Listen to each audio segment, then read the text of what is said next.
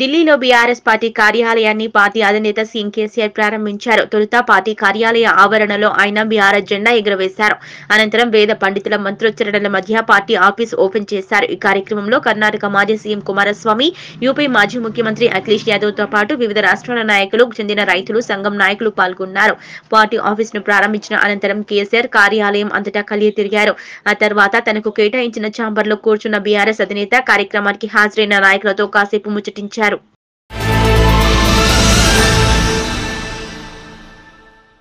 Tamil Nadu cabinet మంత్రిగా CM Stalin కుమారుడు ఉదయనిధి స్టాలిన్ ప్రమాణ స్వీకారం చేశారు. ఉదయం రాజ్భవన్ లో గవర్నర్ సిటీ రవి ఉదయనిధి చేత మంత్రిగా ప్రమాణ స్వీకారం చేయించారు. ఈ కార్యక్రమానికి ముఖ్యమంత్రి స్టాలిన్ తో పాటు పలువురు మంత్రులు, ఎమ్మెల్యేలు, డీఎంకే నాయకులు హాజరయ్యారు. சட்டப்படி அமைக்கப்பெற்ற இந்திய அரசியலமைப்பின்பால் உண்மையான நம்பிக்கையும் மாறா பற்றியும் கொண்டிருப்பேன் என்றும் இந்திய நாட்டின் ஒப்பில்லாத முழுமுதல் ஆட்சியையும் ஒருமையையும் நிலைநிறுத்துவேன் என்றும் விருப்பு வெறுப்பை விலக்கி பலதரப்பட்ட மக்கள் அனைவருக்கும் நேர்மையானதை செய்வேன் என்றும் உளமாற உறுதி கொள்கிறேன்.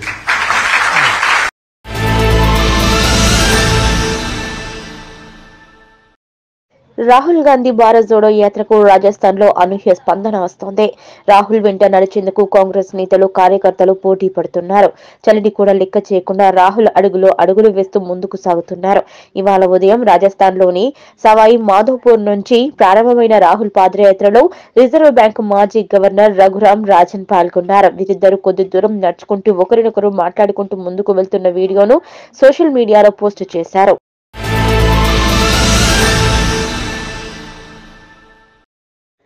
బీఆర్ఎస్ ఒక వైరస్ అని, బీజేపీ ఒక వ్యాక్సిన్ అని, వైరస్ కావాలో వ్యాక్సిన్ కావాలో ప్రజలు నిర్ణయించుకోవాలని తెలంగాణ రాష్ట్ర బీజేపీ అధ్యక్షుడు బండి సంజయ్ అన్నారు.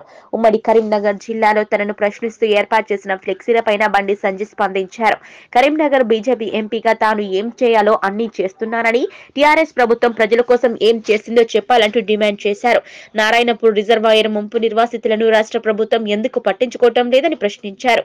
కొండగట్టు బస్సు ప్రమాద మృతుల కుటుంబాలను ఎందుకు ఆదుకోవటం లేదన్నారు. బీజేపీ కార్యకర్తల సహనాన్ని పరీక్షించవద్దని హెచ్చరించారు. తాము కూడా ఫ్లెక్సీలు పెట్టడం మొదలు పెడితే టీఆర్ఎస్ వాళ్ళు ముఖాలు ఎత్తుకోలేరని మండిపడ్డారు. గంగాధర మండలం తుర్కసిపల్లి శిబిరం వద్ద ఏర్పాటు చేసిన ప్రెస్ మీట్ లో బండి సంజయ్ ఈ కామెంట్స్ చేశారు. మాట్లాడినప్పుడు ఎన్నికల ప్రచార సభలో ఇట్లా మాట్లాడలేడు, ఇడుస్తాడు అరుణోళ్ళు పీకిరా అని చెప్పి హెలికాప్టర్లో పట్టుకొచ్చాడు, గొర్రెల పట్టుకొచ్చాడు, అక్కడ కూర్చుని పెట్టి ముంగడు చూసి మాట్లాడుతున్నాడు. ఇటు చూడకుండా రెడ్ వీక్తారని డౌట్ వాళ్ళకి నలుగురు మీద వాళ్ళకి గవర్నమెంట్ చెప్పినా దానికి నన్ను చూడకూడపోయి వాళ్ళు చూడరని చెప్పారట. ఇలా వేసిన ఇన్ని రోజులు ఏం స్టేట్మెంట్ కేటాయించలే. సరే వాళ్ళు ఇష్టం ఉండొచ్చు, చట్టం వాళ్ళ ఇష్టం, ఏ టైం టైం తీసుకోవచ్చు. నిన్నే ఆధారపడ లేకుంటే అంత పెద్ద సీన్ అయిపోతున్నా, మీకు మీడియాకు లీక్ చేయకపోతున్నారా? ఫలాన్ని వ్యక్తిని తీసుకోబోతున్నా, స్టేట్మెంట్ కేటాయిస్తున్నా, బీజేపీ బండారం బయటపడతా, లేనిపోయి నేను కల్పించి చెప్తా అని చెప్తున్నా కదా. మరి మీడియాకు లీక్ ఇవ్వకుండా బాదరగా టక్క వెంటనే తీసుకుపోయి స్టేట్మెంట్ 164 స్టేట్మెంట్కి మినిస్టర్ గారు రికార్డ్ చేయాల్సిన అవసరం ఏమొచ్చింది? విదేశాలకు సంబంధించి లావాదేవీలు నడిచినాయి, ఎట్లీస్ట్ పెడతారు? విదేశాలకు సంబంధించి లావాదేవీలు నడిచినాయి, వాటిని కూడా విచారణ జరపాలి. ఎవరో కానీ వేరే దేశం తీసుకొచ్చి కేసు పెట్టి మామ అనిపిస్తారు. లక్కకు నగలు కూడా ఫరక్ ఉంటుంది. వాళ్ళు అనుకుంటే అయిపోతుంది, ప్రజలు అనుకోవాలి.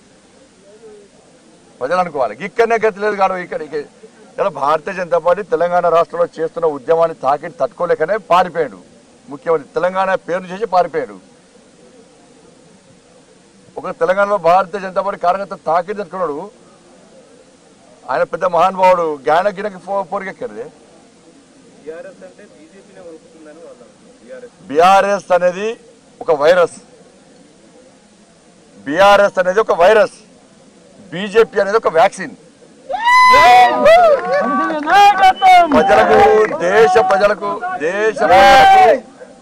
వైరస్ కావన్నా, దాన్ని నుంచి వ్యాక్సిన్ కావన్నా ఆలోచించుకోండి. ధన్యవాదాలు.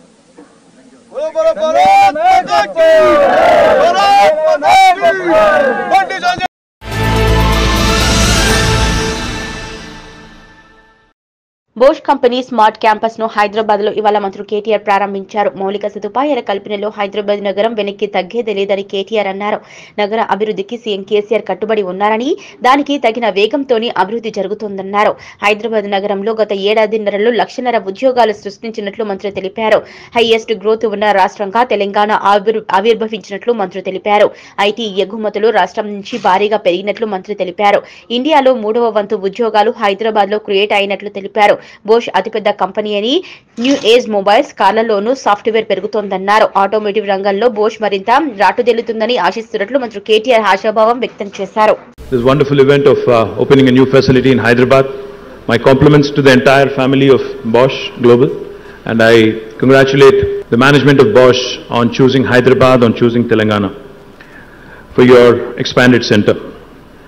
Back in February, I think when we had the initial conversation, when Bosch had announced that they are setting up a center in Hyderabad, Datta had mentioned that he would be employing about 3,000 people. I just was checking with him. I was asking him as to how many people have been recruited.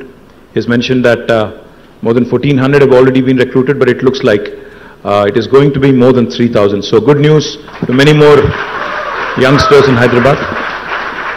And Telangana, as you all know, is a new state, is a young state. It's the youngest state in India.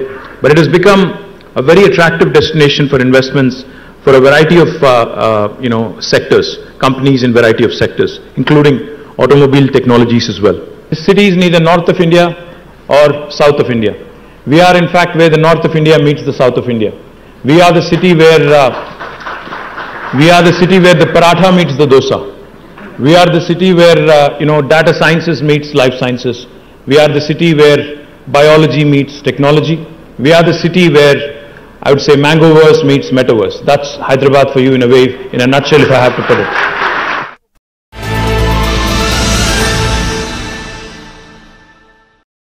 Congress social media wing ఆఫీసులో పోలీసులు దాడులు చేయడాన్ని TPCC chief Revanth Reddy ఖండించారు. ఇది ప్రజాస్వామిక వ్యవస్థను ధ్వంసం చేయడమే అవుతుందన్నారు. సీఎం కేసీఆర్ అధికారం కోసం కుట్రలు, కుతంత్రాలకు పాల్పడుతున్నారని ఆరోపించారు. కాంగ్రెస్ పార్టీ వార్ రూమ్ పై రైడ్ చేసి అందులోని సిబ్బందిని ఎత్తుకెళ్లడంపై ఆగ్రహం వ్యక్తం చేశారు. వార్ రూమ్ లోని 50 కంప్యూటర్లను ఎత్తుకెళ్లారని ఆరోపించారు. మఫ్టీలో దాడులకు వచ్చిన వాళ్లను ప్రశ్నిస్తే మేము హైదరాబాద్ కమిషనర్ ఆధ్వర్యంలో పనిచేసే సైబర్ క్రైమ్ పోలీసులము మాకు కాంగ్రెస్ వార్ రూమ్ మీద, సునీల్ కనుగోలు మీద ఫిర్యాదులు వచ్చినాయి, మేము అరెస్టు చేయడానికి వచ్చినామని చెప్పడం జరిగింది. అయితే మా వాళ్ళు మీకు వచ్చిన ఫిర్యాదును, మీరు నమోదు చేసిన ఎఫ్ఐఆర్ను, అదేవిధంగా ఇప్పుడు ఇక్కడికి అరెస్టు చేయడానికి లేదా ఆఫీస్ మీద దాడి చేయడానికి ఏమైనా వారెంట్ ఉందా అని అడగడం జరిగింది. అవేమీ చూపించకుండా దౌర్జన్యంగా రౌడీ మూకల మాదిరిగా మా నాయకులందరినీ పోలీసులను పెట్టి ఎత్తుకెళ్లి వార్ రూమ్లో ఉండే 50 కంప్యూటర్లను దాదాపుగా గత సంవత్సరం నుంచి తెలంగాణ రాష్ట్రం నలుమూలల క్షేత్ర స్థాయిలో సేకరించిన సమాచారం డాటాను మొత్తం దొంగిలించిండ్రు. అదేవిధంగా అక్కడ పనిచేస్తున్న సిబ్బందిని ఎత్తుకెళ్లి ఎక్కడ దాచిపెట్టినో ఇప్పటి వరకు చెప్పట్లేదు. నిన్నటి నుంచి వాళ్ళ కుటుంబ సభ్యులు ఆందోళన చెందుతున్నారు. పెద్దలు జానారెడ్డి గారు డీజీపీతో మాట్లాడితే నాకు పూర్తి స్థాయి సమాచారం లేదని వారు తప్పించుకున్నారు. నేను డీజీపీ గారి కోసం, హైదరాబాద్ నగర కమిషనర్ సివి ఆనంద్ గారి కోసం, Gajarao Bhupal cyber crime DCP గారి అంటే జాయింట్ కమిషనర్ గారి కోసము ఏసీపీలకు ఎన్నిసార్లు ఫోన్ చేసినా, దాదాపుగా రాత్రి 2 గంటల వరకు కొన్ని వందల సార్లు ప్రయత్నం చేసిన, క్షుణ్ణంగా మైన్యూట్ లో వర్కౌట్ చేస్తున్న డాటాను ఎత్తుకెళ్లడానికి రకమైన దాడులకు పాల్పడుతున్నాడు. దీన్ని కాంగ్రెస్ పార్టీ తీవ్రంగా ఖండించడమే కాకుండా ఇవాళ ప్రజాస్వామ్య పరిరక్షణ కోసం, ప్రజల యొక్క హక్కుల కోసం, దేశం యొక్క అభ్యున్నతి కోసం భారత రాష్ట్ర సమితి కార్యాలయాన్ని ఢిల్లీలో ప్రారంభిస్తున్నా అంటున్నారు చంద్రశేఖరరావు గారు. సిగ్గుండాలి మాటలు మాట్లాడడానికి చంద్రశేఖరరావు గారికి. ప్రజాస్వామ్య విశ్వాసం ఉంటే నీ ఫిర్యాదు కాపీ, నీ ఎఫ్ఐఆర్, నీ వారెంట్ కాపీలు ఇవ్వకుండా మా పార్టీ మీద దాడి చేస్తావా?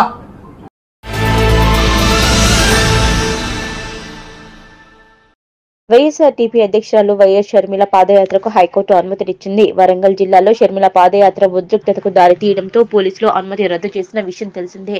పాదయాత్రకు అనుమతినివ్వాలని కోరుతూ వైతేపా సభ్యుడు రవీంద్రనాథ్ రెడ్డి తదితరులు హైకోర్టులో పిటిషన్ దాఖలు చేశారు. విచారణ చేపట్టిన ఉన్నత న్యాయస్థానం షర్మిల పాదయాత్రకు ఇటీవల షరతులతో కూడిన అనుమతినిచ్చింది. అయితే ఈ సందర్భంగా న్యాయస్థానం కొన్ని షరతులు విధించింది. సీఎం కేసీఆర్ పై రాజకీయ, మతపరమైన అంశాలను రెచ్చగొట్టేలా మాట్లాడవద్దని ఆదేశించింది. పాదయాత్ర కోసం దరఖాస్తు చేసుకోవాలని పిటిషనర్ కు సూచించిన హైకోర్టు పాదయాత్రకు అనుమతినివ్వాలని పోలీసులను ఆదేశించింది. పాదయాత్ర కొనసాగించే హక్కు మాకున్నది అనేది రాష్ట్ర ఉన్నత న్యాయస్థానం ఇప్పుడే తెలియజేసింది. సో న్యాయస్థానం మీద మేము పెట్టుకున్నాము, మాకు తప్పకుండా న్యాయం జరుగుతుందని ఇవాళ మేము ఆశించినట్టుగా వైఎస్ఆర్ తెలంగాణ పార్టీని పాదయాత్ర కొనసాగించుకోమని ఉత్తర్వులు ఇవ్వడం జరిగింది. పాదయాత్రకి అనుమతి ఉన్నప్పుడు ఇంట్లో నుంచి బయటికి వెళ్లకూడదు అని ఆపటం ఎంతవరకు సమంజసం అని నేను క్వశ్చన్ చేస్తున్నాను. అంతకుముందు హైకోర్టుకు వెళ్లడానికి లోటస్ పాండ్లోని ఇంటి నుంచి బయలుదేరిన షర్మిలను అడ్డుకున్నారు పోలీసులు. ఇంటి నుంచి బయటకు రానివ్వలేదు. దీంతో పోలీసులతో వాగ్వాదానికి దిగారు షర్మిల. తనను కోర్టుకు ఎందుకు వెళ్లనివ్వడం లేదని ప్రశ్నించారు. పోలీసులు బీఆర్ఎస్ కార్యకర్తల్లా వ్యవహరిస్తున్నారని మండిపడ్డారు షర్మిల. ప్రశ్నించే గొంతులను అడ్డుకోవడమే ప్రజాస్వామ్యమా అని ప్రశ్నించారు షర్మిల.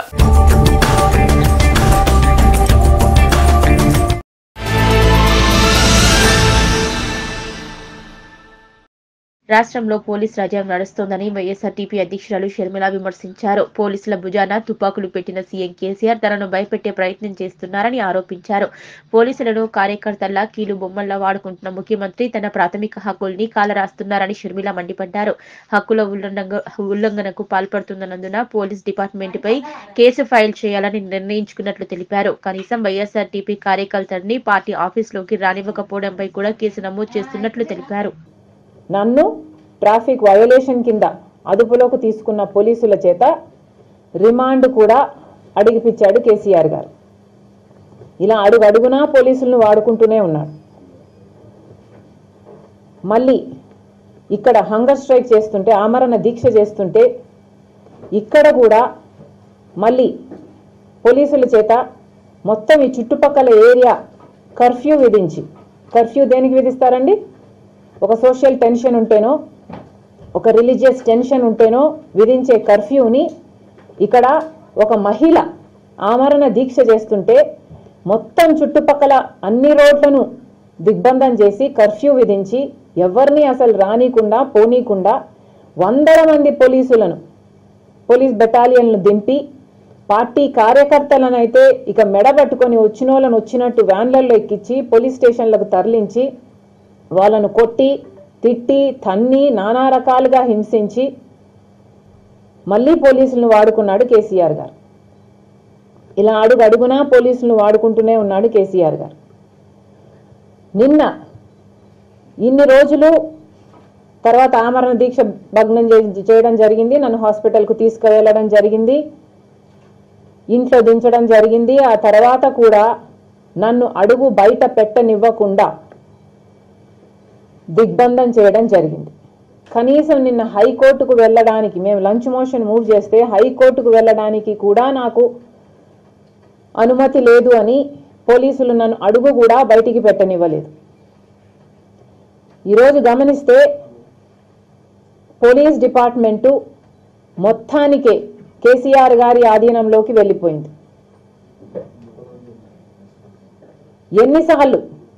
ఎన్నిసార్లు ఓపిక పట్టినా పోలీసులను కేసీఆర్ గారు వాడుకుంటున్నారు అని మాకు అర్థమవుతున్నా, ప్రతి స్టేజ్లో మాకు పైనుంచి ఆదేశాలు ఉన్నాయి అని పోలీసులు మాకు చెప్తున్నా, ఎంత సహనంగా ఉన్నా ఈ పోలీసు బ్రూటాలిటీ మాత్రం ఆగటం లేదు. పాపం పోలీసులది తప్పు కాదు, వాళ్లకు పైనుంచి వస్తున్న ఆదేశాల మేరకు మా మీద ఇలా ప్రవర్తిస్తున్నారు అని మాకు మేము ఎన్నిసార్లు సర్ది చెప్పుకున్నా ఇది శృతి మించిపోతుంది. పోలీసుల భుజాన తుపాకీ పెట్టి కేసీఆర్ గారు నన్ను టార్గెట్ చేసి పోలీసులనే ఆయన కార్యకర్తలుగా, వాళ్ళ జీతగాళ్ళలా, కీలు బొమ్మల్లా వాడుకుంటున్నాడు కేసీఆర్ గారు.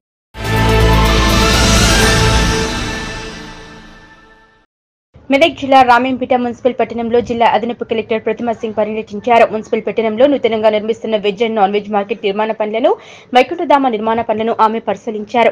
సకాలంలో పనులు పూర్తి చేయాలని, నాణ్యత లోపం లేకుండా పనులు చేపట్టాలని, త్వరలో వినియోగంలోకి తేవాలని ఆమె కాంట్రాక్టర్లకు సూచించారు. అనంతరం రామేంపేట మున్సిపాలిటీలో ఫ్రీ బడ్జెట్ సమావేశాన్ని నిర్వహించారు.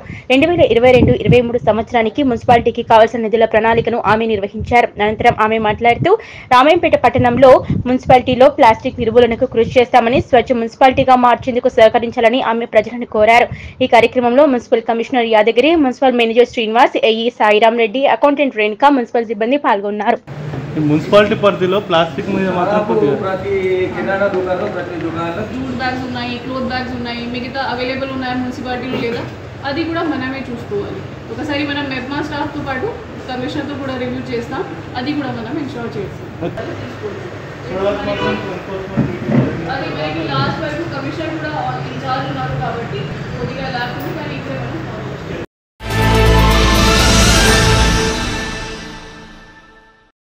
ఈ నెల 6వ తేదీ నుంచి 22వ తేదీ వరకు నిర్వహించే జాతీయ కుష్ఠవ్యాధి నిర్ధారణ సర్వేలో భాగంగా చేగుంట ప్రాథమిక ఆరోగ్య కేంద్రాన్ని జాతీయ కుష్ఠవ్యాధి నిర్ధారణ కార్యక్రమ రాష్ట్ర అబ్జర్వర్ డాక్టర్ సుధారాణి పరిశీలించారు. మండలంలో నిర్వహిస్తున్న సర్వేను ఆమె సందర్శించి వైద్య సిబ్బందికి పలు సూచనలు, సలహాలు చేశారు. ప్రాథమిక ఆరోగ్య కేంద్రం వద్ద రాష్ట్ర అబ్జర్వర్ సుధారాణిని వైద్య సిబ్బంది శాలువాతో సన్మానించారు. అనంతరం ఆమె మాట్లాడుతూ చేగుంట మండలంలో 7 రోజుల పాటు జాతీయ కుష్ఠవ్యాధి నిర్ధారణ సర్వే చేయడం జరుగుతుందని, 7గురికి మచ్చలు ఉండడంతో వారికి వైద్య పరీక్షలు నిర్వహించి మందులు అందించడం జరిగిందని ఆమె తెలిపారు. ఈ కార్యక్రమంలో జాతీయ కుష్ఠవ్యాధి నిర్ధారణ రాష్ట్ర observer doctor Sudharani, PMO Shankar, deputy paramedical officer Laxman, CHO Kishan, టీహెచ్ఎన్ Sampathi, ఎంపీహెచ్ఎన్ Anuradha, supervisor Padma, వైద్య సిబ్బంది నీలిమ, అనిత, రాజ్రెడ్డి, ఏఎన్ఎంలు పద్మ, దేవమ్మ, సునీత, కిరణ్, భాగ్య తదితరులు పాల్గొన్నారు. సబ్ సెంటర్స్ చూసాము, అక్కడ ఆశాలంతా తిరిగారు. ఇంటింటికి వెళ్ళి వాళ్ళు డయాగ్నోస్ చేసిన కేసెస్ ఏంటి, మచ్చలున్న కేసులు వాళ్ళు ఎలాగా అడుగుతున్నారు, ఏం అడుగుతున్నారు అనేది నేను సూపర్వైజ్ చేసి మానిటర్ చేసి చూశాను. చక్కగా అవగాహన ఉంది. ప్రతి హాస్పిటల్లో కూడా మీటింగ్స్ పెట్టారు. ఇక్కడ ఏమైనా గుర్తించారా మేడం చేగుంట మండలంలో? చేగుంట మండలంలో ఇప్పుడు నేను ఇంటికి వెళ్ళినప్పుడు ఒక 3కి తెల్ల మచ్చలు చూసాము. 3కి కానీ అవి కుష్ఠవ్యాధి కాదు అని నిర్ధారించాము. అవి మామూలుగా స్కిన్ ప్రాబ్లమ్స్, డెర్మటాలజీ ప్రాబ్లమ్స్. దానికి దుర్గా యాంటీహిస్టమినిక్ టాబ్లెట్స్, సిపిఎం టాబ్లెట్స్, ప్రతి క్రీమ్ ఇస్తే సార్. సో అలాగే చేగుంటలో మనకి సస్పెక్ట్స్ 7గురు డిటెక్ట్ చేశారు. అలాగే ఇక్కడ శంకరంపేటలో కూడా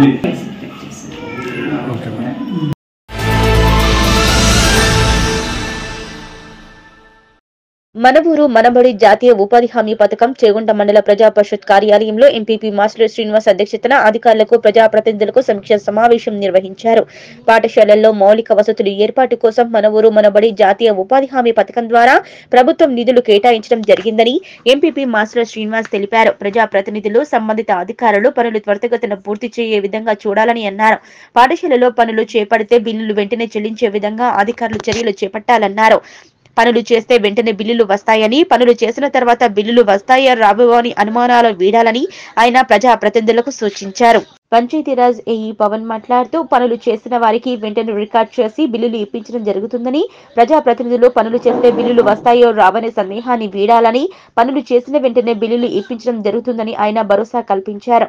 మన ఊరు మనబడి మండల ఇన్ఛార్జి రమేష్ మాట్లాడుతూ నిధుల కొరత లేదని, అకౌంట్లో డబ్బులు జమ చేసి ఉన్నాయని, పనులు చేపట్టిన వెంటనే బిల్లులు కూడా చెల్లించడం జరుగుతుందని, మండలంలో చిన్నగన్పూర్, చందాయిపేట, చేగుంట, ఇబ్రహీంపూర్ పాఠశాలలకు సంబంధించి 30 లక్షల రూపాయలు మంజూరు చేయడం జరిగిందని, వారికి సంబంధించిన పాఠశాలల్లో మౌలిక పనులు కల్పించాలని ఆయన ప్రజాప్రతినిధులను కోరారు. ఈ కార్యక్రమంలో MPP master Srinivas, irrigation AE మమత, జూనియర్ అసిస్టెంట్ విజయ్, సర్పంచ్లు అశోక్, రాములు, పాఠశాల ప్రధానోపాధ్యాయులు బాలచంద్రం, వెంకట్రామరెడ్డి, ప్రభాకర్, రాము, ఆంజనేయులు, పాఠశాల విద్యా కమిటీ చైర్మన్లు తదితరులు పాల్గొన్నారు.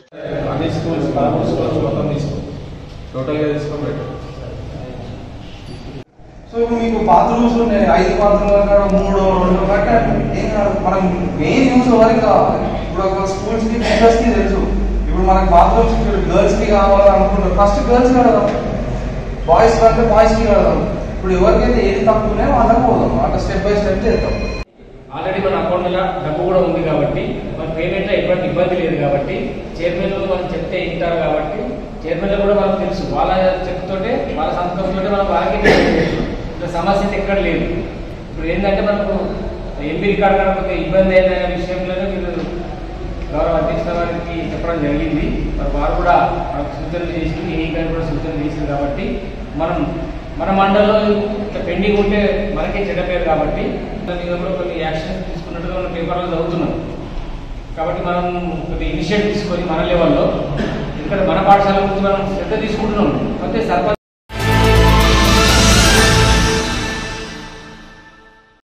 కాంగ్రెస్ పార్టీ వ్యూహకర్త సునీల్ కొనుగోలు పార్టీ కార్యాలయంపై ఎటువంటి ముందస్తు నోటీసులు చేయకుండా, కేసు నమోదు చేయకుండా కార్యాలయాన్ని సీజ్ చేయడంపై టీఆర్ఎస్ పార్టీ అవలంబిస్తున్న అప్రజాస్వామిక విధానాలపై టీపీసీసీ సీఎల్పీ ఇచ్చిన పిలుపు మేరకు చినశంకరంపేట మండల కేంద్రంలో కాంగ్రెస్ పార్టీ మండల అధ్యక్షులు రమణ ఆధ్వర్యంలో సుమారు గంట పాటు రాస్తారోకో చేపట్టారు.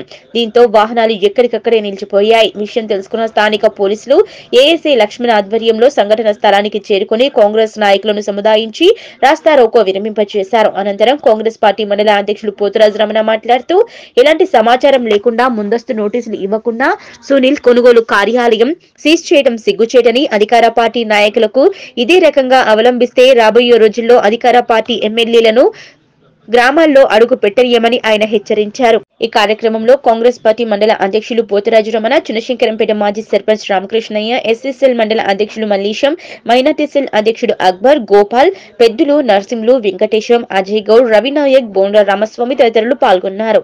ప్రభుత్వము నిన్న సునీల్ కొనుగోలు గారి ఆఫీస్ మీద మీడియా మీద ఆఫీస్ మీద దాడి చేసి వాళ్ళని అరెస్ట్ చేసి మరి ఆఫీస్ సీజ్ చేయడం చాలా నీచమైనటువంటి కార్యక్రమము. మరి వాళ్ళలో ఒక నీతి, మరి అపోజిషన్ పార్టీలో ఒక నీతి. మరి మొన్న కవిత గారు మాట్లాడుతూ వాళ్ళ మీద మర్యాదగా వాళ్ళకి రెస్పెక్ట్ ఇచ్చి ఇంటికి వచ్చి విచారణ జరిపించుకొని పోవడం జరిగింది సిబిఐ వాళ్ళు. అట్లా కాకుండా మన ఆంధ్రలో పెద్ద రాంతాంతం చేసి కవులు, మేధావులు, జర్నలిస్టులు అందరూ కలిసి మరి నోరు మూసుకున్నారు. ఇప్పుడు దానికి స్పందించాలని చెప్తా ఉన్నారు. మరి ప్రజాస్వామ్యం ఎక్కడ ఉందని అడుగుతా ఉన్నాను. ప్రజాస్వామ్యం అపోజిషన్ పార్టీలో వాళ్ళ పార్టీ చేస్తున్నటువంటి ప్రభుత్వం చేస్తున్నటువంటి దౌర్జన్యాలను కానీ అవినీతిని కానీ ఎండగట్టడం మా హక్కు. మేము ఏదైనా పొరపాటు చేసినట్టుంటే మా మీడియా వాళ్ళు కానీ ఎలక్ట్రానిక్ మీడియా వాళ్ళు కానీ ఏదైనా తప్పుడు విమర్శలు చేసినట్టు తప్పు చేసినట్టుంటే చట్టపరంగా చర్యలు తీసుకోండి. న్యాయపరంగా వాళ్ళకి నోటీసులు ఇస్తారా, అరెస్ట్ చేస్తారా? ఆ విధంగా న్యాయపరంగా చేయాలి తప్ప ఏదైనా మీరు అధికారంలో అని చెప్పి తీసుకొచ్చి దౌర్జన్యం చేసి ఆఫీసుల మీద దౌర్జన్యం చేయడం తీవ్రంగా ఖండిస్తూ ఉన్నాం. మరి అదేవిధంగా మేము మీరు ఉద్యోగం చేసినప్పుడు మా ప్రభుత్వం ఉన్నప్పుడు మరి ఈ విధంగా మేము ఇట్లా పోలీసులతో దౌర్జన్యం చేసినట్టుంటే మరి మీ ఉద్యమం ఎక్కడ ఉంటుండే, మీరు ఇలా ఈ నాయకులు ఎక్కడ ఉన్నారు? మరి ఇలాంటి కార్యక్రమాలు చేస్తే తీవ్రంగా ఖండిస్తూ ఉన్నాం, హెచ్చరిస్తూ ఉన్నాం. పబ్లిక్ కూడా అందరూ గమనిస్తూ ఉన్నారు కాబట్టి ఇటువంటి కార్యక్రమాలు ఎప్పుడు కూడా సహించమని చెప్పి హెచ్చరిస్తూ ఉన్నాం.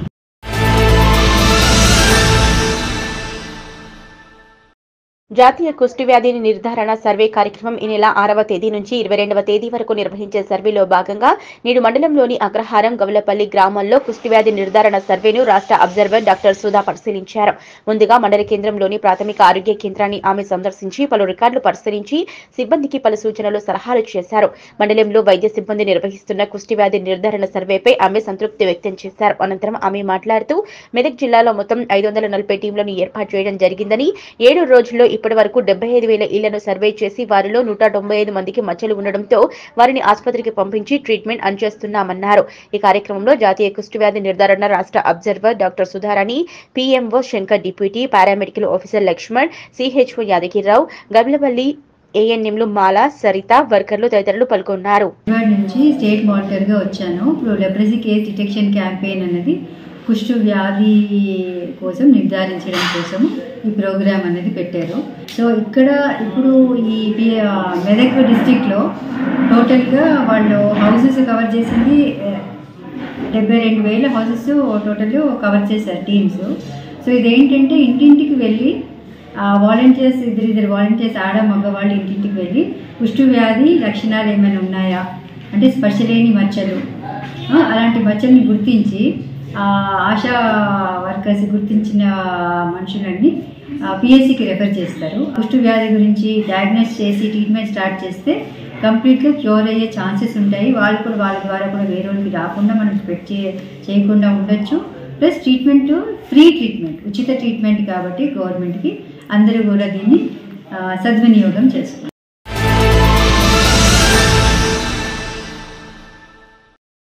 రామీంపేట మండల కేంద్రంలో కాంగ్రెస్ నాయకులు నిరసన కార్యక్రమం చేపట్టారు. కాంగ్రెస్ పార్టీ నాయకులు సునీల్ కొనుగోలు కార్యాలయంపై పోలీసుల దాడిని నిరసిస్తూ టీపీసీసీ రాష్ట్ర కమిటీ పిలుపు మేరకు రామీంపేట పట్టణ అధ్యక్షులు చింతల యాదగిరి ఆధ్వర్యంలో కాంగ్రెస్ పార్టీ నాయకులు నిరసన వ్యక్తం చేశారు. రామీంపేట మండల కేంద్రంలోని స్థానిక అంబేద్కర్ చౌరస్తా వద్ద ముఖ్యమంత్రి చిత్రపటాన్ని దహనం చేశారు. అనంతరం ప్రభుత్వానికి వ్యతిరేకంగా నినాదాలు చేశారు. కాంగ్రెస్ పార్టీ ఎదుగుదలను చూసి ఓర్వలేని కేంద్ర రాష్ట్ర ప్రభుత్వాలు దాడులు చేయిస్తున్నాయని కాంగ్రెస్ నాయకులు ఆరోపించారు. ఇప్పటికైనా పద్ధతి మార్చుకోకపోతే తగిన గుణపాఠం తప్పదని హెచ్చరించారు. కాంగ్రెస్ పార్టీ అధికారంలోకి రావడం ఖాయమని వారు ధీమా వ్యక్తం చేశారు. ఈ కార్యక్రమంలో బ్లాక్ కాంగ్రెస్ అధ్యక్షులు రమేష్ రెడ్డి, కౌన్సిలర్ బుర్రా అనిల్ కుమార్, రామీంపేట పట్టణ అధ్యక్షులు చింతల యాదగిరి, పట్టణ కార్యదర్శి అల్లాడి వెంకట్, యూత్ కాంగ్రెస్ అధ్యక్షులు భానుచందర్, దండు శివకుమార్ తదితరులు పాల్గొన్నారు. Telangana Congress strategy committee member Shri Sunil కొనుగోలు కార్యాలయంపై రాష్ట్ర పోలీసు దౌర్జన్యాన్ని నిరసనగా రేవంత్ రెడ్డి గారి పిలుపు మేరకు అన్ని మండలాల్లో ఈరోజు కేసీఆర్ దిష్టిబొమ్మ అంటుపెట్టడం జరుగుతుంది. ముఖ్యంగా ఏదైతే రాష్ట్ర ప్రజా వ్యతిరేక విధానాలు బయటకు తీసుకొస్తున్నాడు సునీల్ కొనుగోలు, అందుకే ఆయనపై పోలీసుల దౌర్జన్యం కరెక్ట్ కాదు. వీళ్ళ పరిస్థితి ఆచమ్య గోచరంగా ఉంటుంది. రాష్ట్ర ప్రజలు గమనిస్తున్నారు. వీళ్ళ తగిన గుణపాఠం చెప్తారని మేము కాంగ్రెస్ పార్టీ ఆశాభావం వ్యక్తం చేస్తున్నాం. సంఘటన మా పార్టీ వ్యవహారాల ప్రతినిధి అయినటువంటి సునీల్ కొనుగోలు ఆఫీస్పై రాష్ట్ర ప్రభుత్వం ఆదేశాల మేరకు అక్కడున్న పోలీస్ వ్యవస్థ ఆయన ఆఫీస్పై దాడి చేసి సోదాలు చేయడం అనేది ప్రభుత్వ సిగ్గుచేటు. అది ఎందుకంటే పార్టీ అభివృద్ధిలో భాగస్వామైనటువంటి సునీల్ కొనుగోలు ఏ అవినీతికి కానీ అక్రమాలకు కానీ పాల్పడడం లేదు. రాబోయే కాలంలో ఖచ్చితంగా ప్రజలు కాంగ్రెస్ పార్టీ ఖచ్చితంగా కేసీఆర్కు అటు బీజేపీకి బుద్ధి చెప్తారని చెప్పి మేము గంటాపదంగా హెచ్చరిస్తూ రేపు రాబోయే కాలంలో ఖచ్చితంగా కాంగ్రెస్ పార్టీ అధికారంలోకి వచ్చినాక వీళ్ళ అంతు చూస్తామని చెప్పి హెచ్చరిస్తున్నాం.